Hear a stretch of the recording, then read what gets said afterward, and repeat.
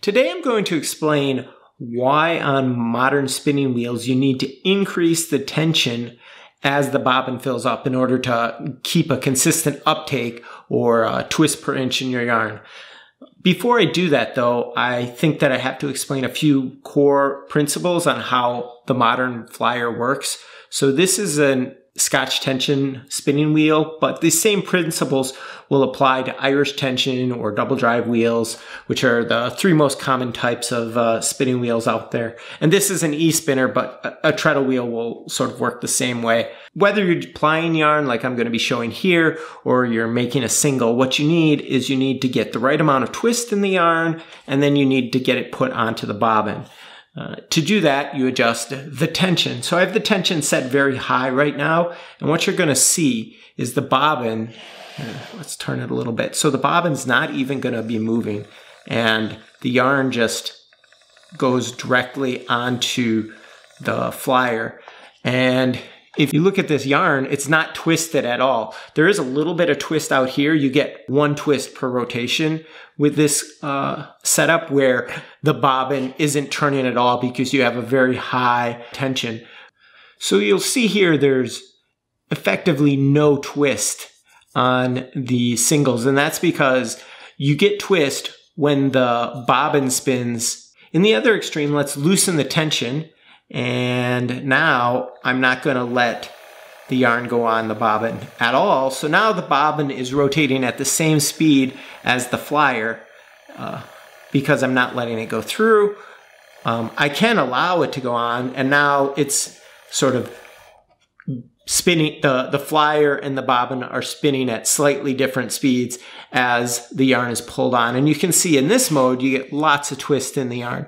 So it's all about finding the right tension so that you get the right amount of uptake and you can sort of let the yarn go onto the bobbin with the right twist. This is sort of one of the big hang-ups with new spinners. It takes a long time to sort of get the feel to get the right amount of twist in your yarn. So at the beginning, I promised I would explain why you need to increase the tension as the bobbin fills up. And now that we understand how a flyer works, I can show you that. So this little piece of yarn represents how much yarn it takes to go around the bobbin's core right here. It's a pretty short piece of yarn. And this longer piece of yarn represents going all the way around the bobbin, assuming it was full of yarn. So we have two very different lengths of yarn here. This one's actually, for this bobbin, the longer one is about 3.8 times as long. So why that matters is you're setting the tension to have a certain amount of uptake so that the bobbin rotates a certain ratio of rotations relative to the flyer. And as the bobbin fills up, you're actually getting more and more yarn per rotation of the bobbin. So that's why your tension is going to basically be increasing. It doesn't have to do with weight or anything. It has to do with the fact that the bobbin is getting fuller, which is increasing its effective diameter, which then requires more uptake. And I've seen people say, oh, this spinning wheel doesn't require it as much and things like that. And I believe that's true because I think people will tend to notice it with e-spinners a bit more because they're smoother running. You get this feel for the uptake, and then when it changes, it's easier to notice versus a treadle where you're constantly changing the speed, or there can be, especially on older wheels, a little more vibration and things in the wheel, and you just don't notice the changes, so you're more forgiving in how you let the uptake affect how yarn goes onto the bobbin. But with an e-spinner, if you're not adjusting the tension as the bobbin fills up, then you're just adjusting how you let the yarn out of your hand, because there's definitely going to be more and less pulling required as the bobbin fills up if you want to keep your yarn consistent. So I hope that makes sense to people. I've got a few diagrams that I'll put on the screen that sort of show the difference in length. Another thing I thought I'd just mention while we're covering these topics is bobbin size. So everyone that I've spoken to sort of expects you to say how many ounces you can fit on a bobbin.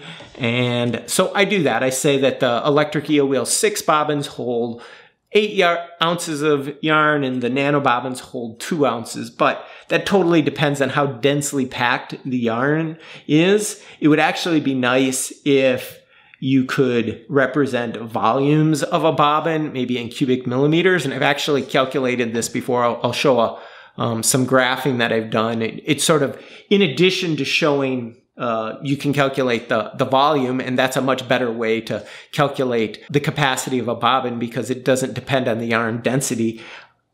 It also shows that the volume increases exponentially, and that's because the volume of a cylinder increases with the radius squared. So even though the nanobobbin isn't, the diameter isn't nearly twice as big, it's actually more than 4 times the volume because of this exponential increase in the size. So making a little bit bigger bobbin, like the 6 versus the electric eel wheel 5, the bobbins aren't that much bigger, but the bobbins here will hold twice as much. Yarn is sort of a traditional bobbin, and that's one of the reasons I ended up going to a slightly bigger bobbin. I was like, I might as well make them a little bit bigger, and then people will be able to hold a lot more yarn than your typical bobbin, and that's sort of what I've gone with for the electric eel wheel 6. As an engineer, I would like to see the capacity of a bobbin switch to like millimeters cubed or inches cubed, but I don't expect that to happen anytime soon. So I just follow what people understand, and I try to estimate about how much yarn that you can fit on a bobbin. But whenever you see like 2-ounce bobbins or 4-ounce bobbins or 8-ounce bobbins, it's all an estimate because yarn density is going to change. So just sort of letting you know sort of how that works. Hopefully you found this video interesting. Thanks for watching.